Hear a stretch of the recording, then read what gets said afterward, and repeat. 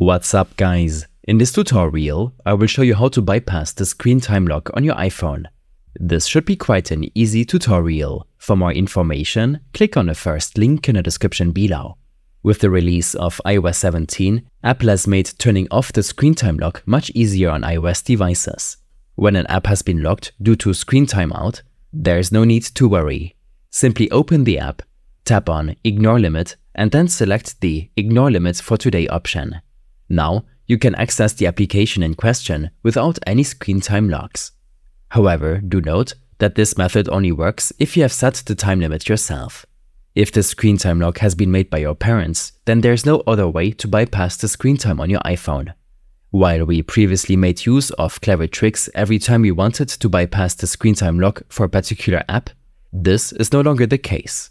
Every ingenious trick we came up with to bypass the screen lock time on an iPhone has already been patched by Apple as of iOS 17. Nevertheless, there are still some third-party apps that can successfully bypass the screen time lock on your iPhone, even on iOS 17. One example is the PassFab software.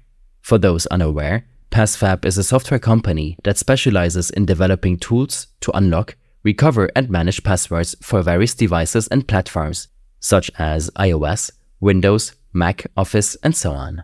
One of their products is PassFab iPhone Unlocker, which can help you remove the screen time passcode from your iPhone without losing any data.